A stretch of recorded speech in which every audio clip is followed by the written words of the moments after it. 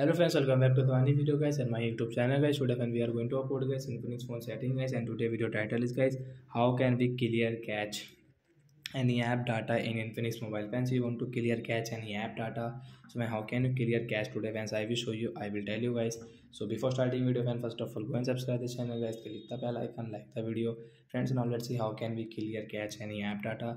So which app cache you want to clear cache? First of all guys, you will have to select.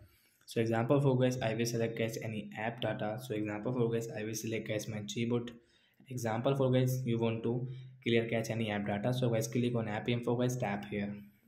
Friends, you can see clear and storage settings. So friends, you can see clear storage and clear cache. So friends, you want to clear cache, you want to clear storage, it's your choice. I want to clear cache, so I will clear cache from here. So with this app data will clear cache. Friends, you can see cache 0.